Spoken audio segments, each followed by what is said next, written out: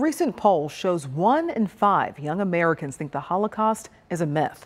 Organizations in our area believe education is the antidote here, and they're using new technology to do it. WCPO 9 News reporter Andrew Rowan shows you how the Nancy and David Wolf Holocaust and Humanity Center at Union Terminal is turning to artificial intelligence.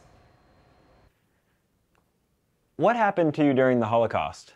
During the Holocaust, I first lived for the first couple of months after the war started in my hometown in Łódź. This is Holocaust survivor Pinke Scooter. He spent time in 6 concentration camps. How old were you when the Holocaust started? When I was 8 years old, the war started. The experience of that young boy is powered by artificial intelligence at the Holocaust Museum in Union Terminal. Pincus, what do you say to people who don't believe in the Holocaust at all? It is very difficult to persuade a person that denies the Holocaust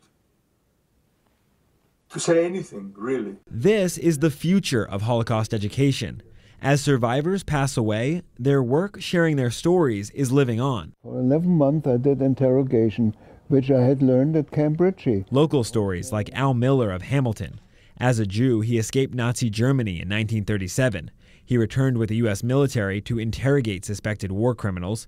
And last year, at the age of 100, he sat for 5 full days of recording. How much of a game changer is that for Holocaust education? I think it's significant. Barbara Miller is his daughter-in-law. Al had a tremendous sense of giving back, and he really wanted to ensure that the lessons of the Holocaust would not repeat. Despite Al's death in August, his efforts will continue. Students, digital natives, actually feel more comfortable interacting with this technology than they might talking to someone across from them. That's what the data show. Well, thank you for this interview. It really does feel like you're having a chance to talk to somebody, like a real person. So that I really enjoyed. Pincus, what do you make of this technology about you being a hologram? It feels a little strange when I watch myself, but I feel that it's so important. Local survivors will be available early next year.